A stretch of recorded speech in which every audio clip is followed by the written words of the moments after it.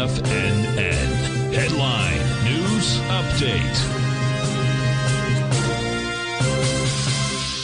Good morning, folks. Steve Rhodes coming to you live from the shores of mostly sunny Delray Beach, Florida. This year 11 a.m. update, we got a bit of a mixed bag. The mix goes like this. The Dow's up 61 points with the S&P down 9. The Russell 2000 is off 10. The NASDAQ 100 is down 110.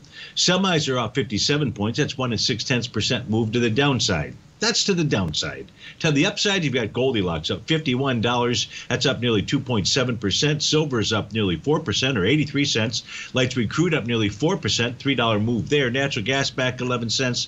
30-year Treasury up 1 point and 10 ticks. She's printed out at 112.25.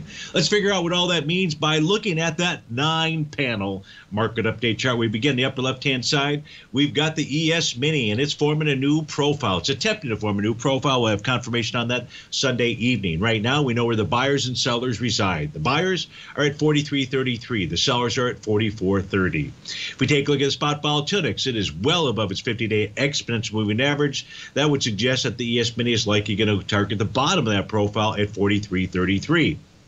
The NQ also forming a new profile out here. It's bearish in structure. The support level is 15,116.85. That's the level to watch. That is very likely where price is going to target. If we take a look at the U.S. dollar index, it's back on the move, had that big day yesterday, follow through today. It wants to go target the top of its daily profile. That's the first target, 106.87. The second target would be its TD9 count breakdown level at 107.05, or the Rhodes Momentum Indicator top is where that is. You'd be close above that. We're headed higher. Headed higher to where? 113 or so.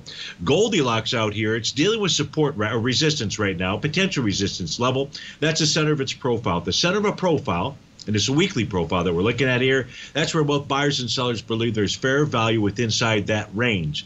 That range moves from 1901.80 up to 1964.50.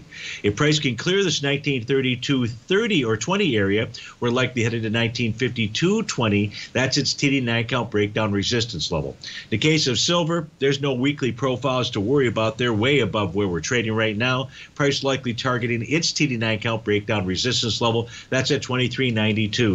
Light sweet crude found support at the bottom of its profile yesterday. No breakout or anything, but it is trading higher. Its resistance zone is up at 89.62 to 92.32. Natural gas, you want to watch this. New profile did form yesterday. You start to see a close below $3.21. Get out of the way, because natural gas will make its way all the way back down to the lows of October. Folks, stay tuned for the Trader's Edge show. But if you're off to start your Friday, have a fantastic one. We'll look forward to speaking with you again soon. Take care now.